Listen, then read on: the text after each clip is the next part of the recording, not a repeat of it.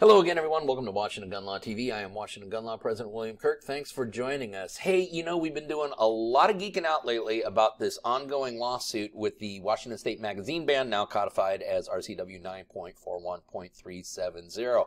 And while we have simultaneous cases kicking around on both the Western District and Eastern District of Washington, there has been some significant developments, not good news for certain individuals, but perhaps good news for the rest of us.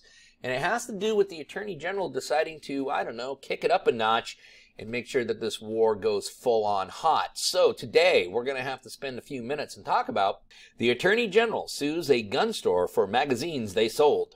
But did he do us a favor?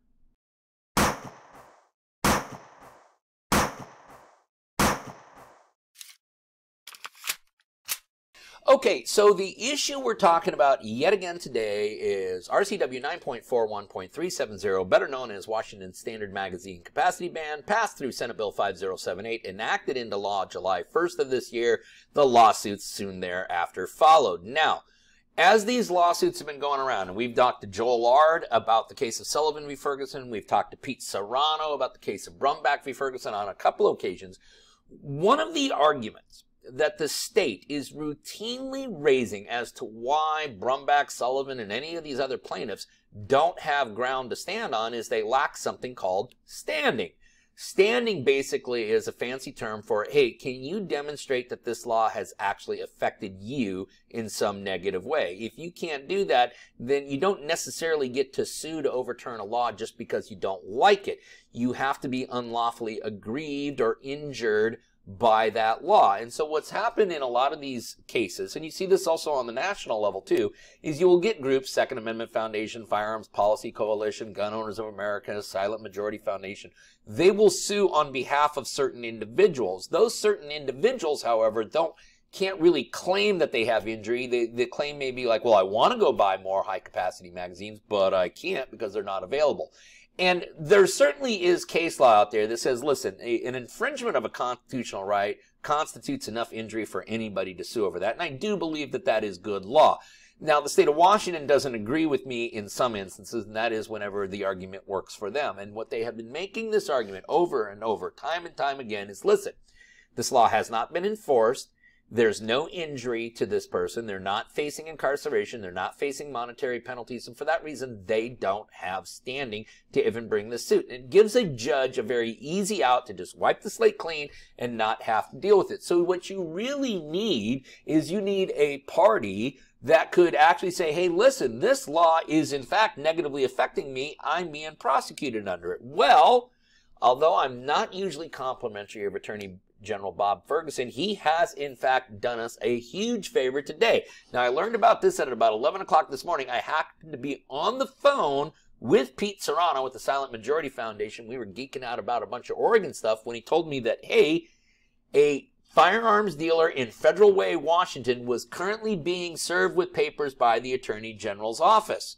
So the business Federal Way Discount Guns was served with papers today where they are being sued by Attorney General Ferguson under Washington's Consumer Protection Act because, as we know, under RCW 9.41.375, also passed through Senate Bill 5078, that it is an unlawful consumer protection violation. It is unfair trade practices under Washington law if you sell high-capacity magazines. Well, according to this story, our state attorney general has been hard at work trying to bust licensed FFLs in the state. The story from mynorthwest.com states, Federal Way Discount Guns was hit with the lawsuit after state investigators looked into 25 firearm dealers across Washington posing as prospective buyers.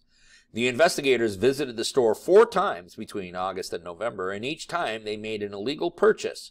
The clerk destroyed the record of the sale or made a comment to the investigator suggesting that they knew the sale was illegal. Okay, and I want to remind everyone that, again, these are only allegations made by the Attorney General's office, published on mynorthwest.com. The story further goes on to state, in one instance, a sale clerk told an investigator that, quote, it's the nature of the beast, but that he couldn't provide a receipt because the magazine held, quote, more than 10 rounds. The sales clerk then crumpled up the sales receipt that was automatically generated from the cash register and threw it in the garbage. Now, listen to this. You want to run somebody out of business? This is how the Attorney General is going to do this.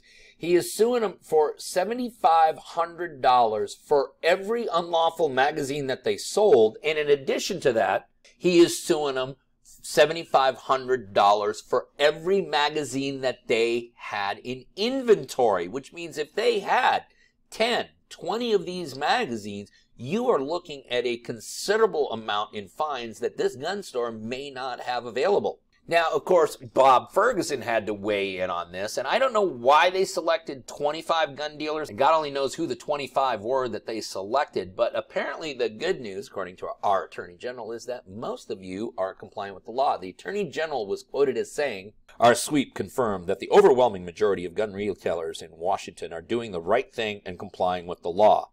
In contrast, Federal Way Discount Guns chose to violate a law that makes our communities safer. We will continue to proactively enforce this law and take action against anyone who illegally sells high-capacity magazines." Because we know that Senate Bill 5078 and RCW 9.41.370 has saved far too many lives that we can't even count. The bottom line is if you're Federal Way Discount Guns, yeah, this sucks for you, okay? However, for the rest of us who are very carefully watching both Sullivan v. Ferguson and Brumback v. Ferguson, is there now a plaintiff that can actually prove actual identifiable injury? There most certainly is. Compliments of your Attorney General.